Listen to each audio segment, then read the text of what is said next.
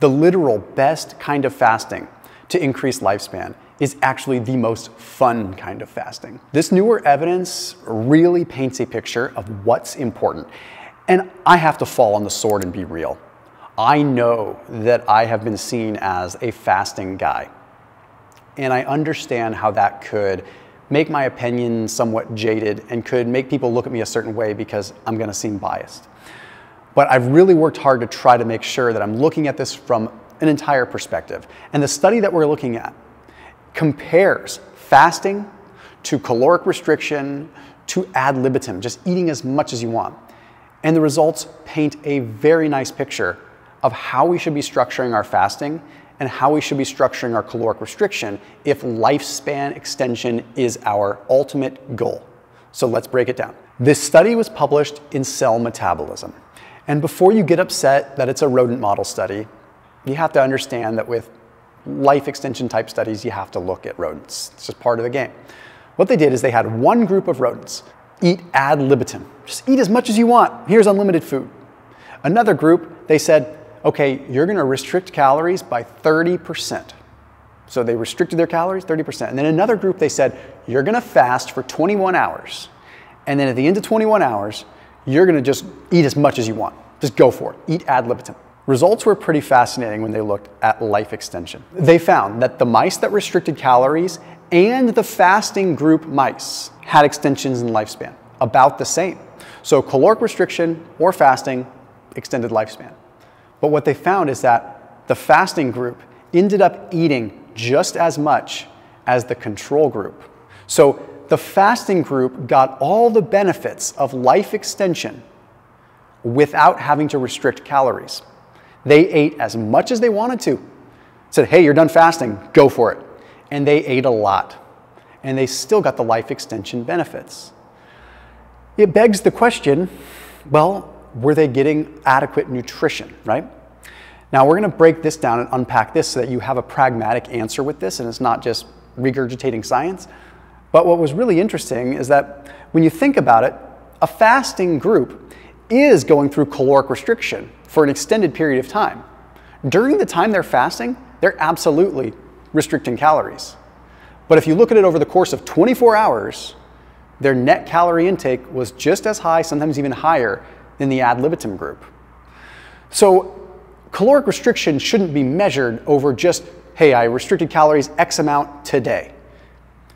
Like if you restrict calories for 21 hours, that's 21 hours of serious caloric restriction, but it paints a very clear picture of something. It paints a clear picture that longevity is a balance of this caloric restriction, rest and digest kind of thing, and repair and calories, right?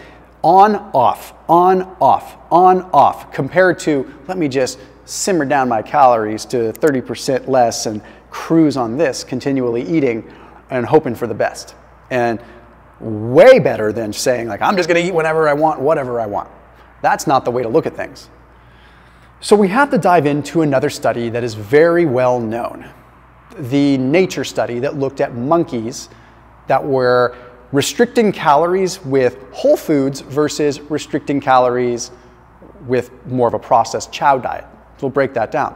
What this essentially found is that when monkeys were eating a whole food, wide variety of nutrients diet, caloric restriction didn't do anything for them. It didn't extend their lifespan. But when monkeys were restricting calories with cruddy monkey chow, it did increase their lifespan. Now, for what it's worth, I also put a link to our video sponsor down below if you're trying to clean up your diet. Highly recommend you check them out. It's called Thrive Market. That's a 30% off discount link. I know it's a sponsor, but that's how this channel rolls. And this is a great place to be able to kind of revamp your diet. But the coolest thing that I wanted to share is I just launched a new product with them that I created myself. Is a series of nut butters that are sweetened with allulose, so there's no sugar in them. So you've got chocolate hazelnut, you've got cinnamon Brazil nut, and you've got macadamia nut, all sweetened with allulose with only a couple grams of carbs and no sugar. So they're perfect dessert butters, they're entirely keto friendly, And I'm super proud that I was able to create them. It took me a couple of years of making them with Thrive Market, and they changed the game. Now, I also launched some truffles with them as well that are in the same ballpark. So no sugar, completely keto friendly, exactly how you would expect Thomas DeLauer to formulate a product. So yes, I create products now and then. Yes, I have sponsors, but that's how these videos are possible. And I rely on people like you, my audience, to try them out and to get the things that I talk about to keep things going. So I highly recommend it. So that link down below gets you 30% off and a $60 free gift when you use that link down below. So you can do all your shopping through Thrive Market, but you can also try the products that I've launched. So they fit into the category of wholesome, nutritious food that we're talking about in today's video. So check them out afterwards. What's important to note, and how we can kind of take this fasting piece into the equation, is that if you're fasting, you allow yourself the benefits of the caloric restriction to occur in isolation. And then you have a period of time when you can eat a lot of good, wholesome food. So in this particular study, they were doing a 1 meal a day type diet. I am not a fan of doing 1 meal a day all the time because I think for humans, there's too much variety in our day. Right? So what I mean by that is maybe one day we are expending a lot of calories, one day we're not. One day we're active and working construction, the other day we're digging a hole in our backyard, the other day we're on the couch. So being in like severe deficit for a long portion of the day, every day, puts you at a serious risk for ending up in too much of a deficit, right? It's really hard to account for that. And that's very important because you can crash your metabolism that way. That is exactly why I recommend that people abruptly fast sort of at random a few days per week. So when you look at mice and they say, hey, like we restricted calories and had them do 1 meal a day for 3 months or something, they're in a controlled situation where they are doing the same amount of activity, same level of yada yada, whatever. Your life is dynamic. What I suggest you do is go 2 to 3 days per week where you do a 1 meal a day or 2 meal a day type diet. And the other days, you eat to your heart's desire with wholesome, nutritious food. I want you to think of it as fasting and feasting, fasting and feasting. Unlock the barriers in your mind and stop fasting from being a restrictive mindset and let fasting be liberating. It's not a weird way of looking at it. It's saying, hey, this is liberating. I am gonna let myself enjoy pineapples and kiwis and watermelons and chicken and roast beef and this and that and fish and all the wonderful things that this world has to offer. And then you're going to say, hey, I'm going to flip that switch and I'm going into life extension mode for a little bit. And then flip the switch back on and say, hey, it's time to eat.